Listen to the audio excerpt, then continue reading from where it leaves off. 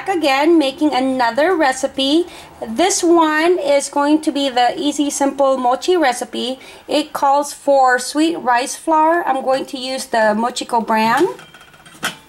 This one is gluten-free. I'm going to use about a cup of this along with a cup of water and then half a cup of just plain white sugar. You're going to need a steamer pot. This one I'm just going to use a small one because I'm going to use just enough sweet rice flour to be able to fit into this bowl. This bowl fits perfectly into here, but you could always double or triple this recipe and use the sugar to taste, but definitely use sugar because the sugar allows for the sweet rice flour to be elasticy. So definitely need the sugar on that. Aloha friends, welcome back to my channel. Today I'm going to show you guys how to make ube mochiko. Now previously on my video I had shown you guys how to make the basic mochiko recipe. I will link that below. And then I also have a recipe in here how to make Filipino ube halaya. It is my mom's recipe and it's absolutely delicious. So I will link that as well. So you have both of the recipes of the mochiko and the ube. So I'm going to show you guys just how easy it is to put fillings onto your basic mochiko recipe. And you can fill it with anything you want. But today I'm going to do the ube. Let's get started. I have my mochiko. It's still nice and warm. Easily pliable to work with. And then I'm just doing it over a cookie sheet. So excuse the metal noise. I'm just gonna get some, pinch it, and then add a little bit of potato starch, and then I'm just gonna work the edges until you get a nice circle. Okay. You don't want the middle part to be too translucent, too thin, because that's where you're gonna have the filling in the middle, and it's gonna have the effect of the weight of the filling in there, and you don't want that to be too thin. But you do want the sides to be kind of thin because you're going to wrap it. So I got that. I have my ube here. I made this last night, put it into the fridge so it's nice and cold. Perfect dessert for the summertime. And then I'm just gonna push that in, until I get a filling. Okay. Be generous with your filling because otherwise you're just tasting the sweet rice flour, the mochiko or sweet rice flour. Okay, so you're just gonna push that in.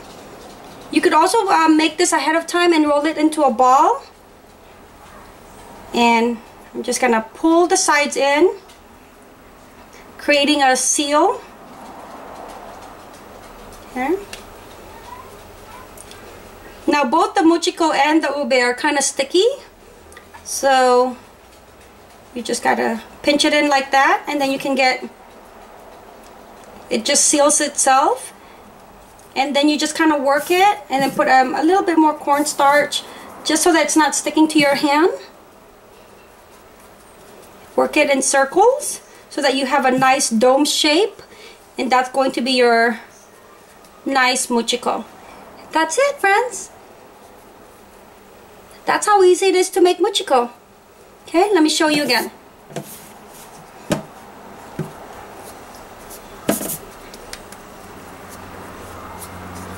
Squeeze it. And you're squeezing mostly the edge part, and then you find which one is like the prettiest side to work with.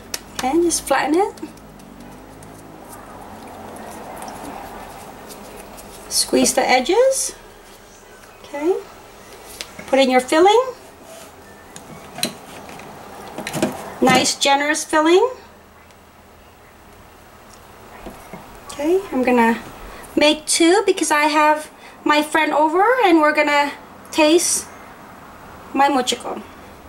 So how I came up with this recipe is because I love mochiko and you can fill it with anything, and I love ube, so I figured, you know what, why not put the two together? So you have a Filipino dish with a Japanese dish.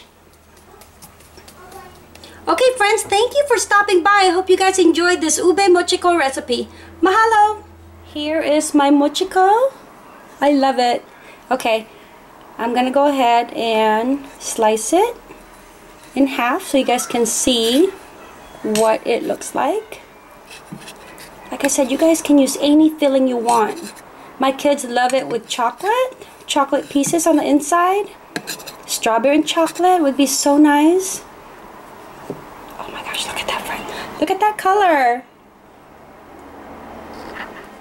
Alright, I gave my friend, Miss Mary, the other half. So good. And I have this one, so I'm going to go ahead and take a taste. Oh my god. Mmm. I know. This is heavenly. Mmm, so good. The mochiko itself is has a nice sweetness, not too sweet, not dry, not flavorless, very perfect in sugar, and then very soft. And then the flavor of the mochiko, and then the flavor of the ube, just goes so well together. Mmm. I know. Okay, friends, we're gonna eat this and we're gonna have fun. Thank you for stopping by. Mahalo.